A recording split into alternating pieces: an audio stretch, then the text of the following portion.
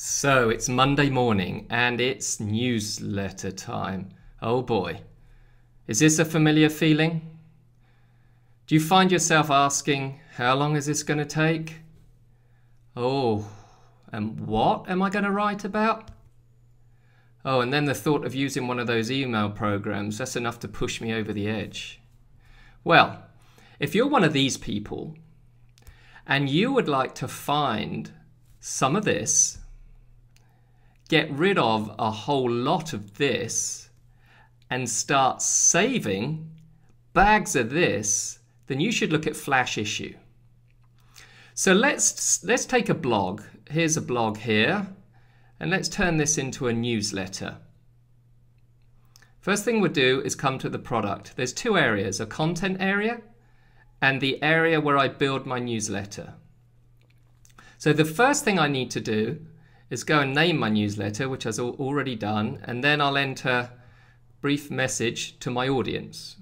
The next thing I need to do is very simply enter the URL for my blog here. FlashIssue will then go and retrieve a summary of all the articles from my blog site. And they should be here any second. Here they go. So we have an image, a brief summary, and a title. Now I can just drag these over into the editor.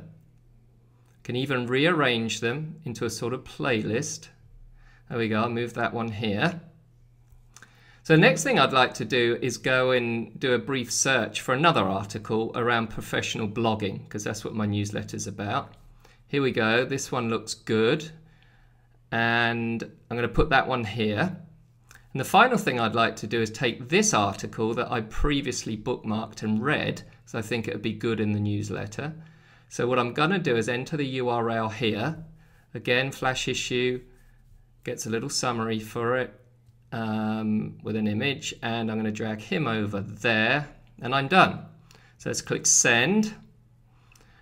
I'm going to choose my mailing list that I uploaded previously, and bang, we are done.